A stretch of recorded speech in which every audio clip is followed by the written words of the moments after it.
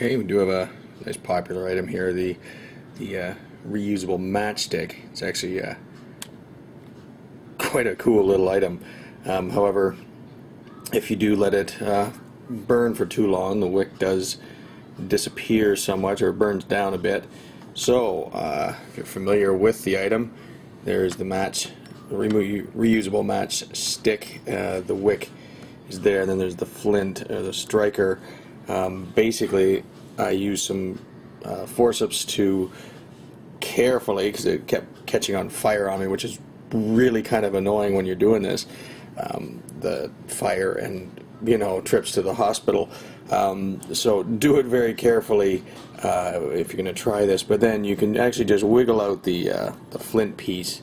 You can then pull out a little bit more of the wick, sandwich the flint piece back in, and then carefully insert it into the back into the candle, or into the match handle, and reuse it. Make sure you got lots of fluid in it.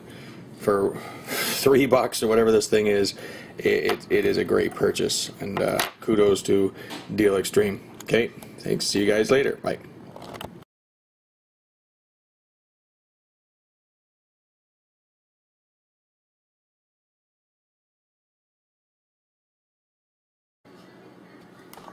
Okay, so we got it back together here.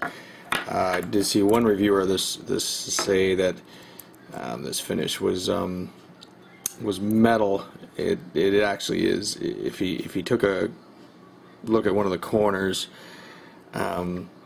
he'd see this material is actually like a fake leather, or vinyl or something like that, with a pressed pattern, which is still fine. I mean, for $3.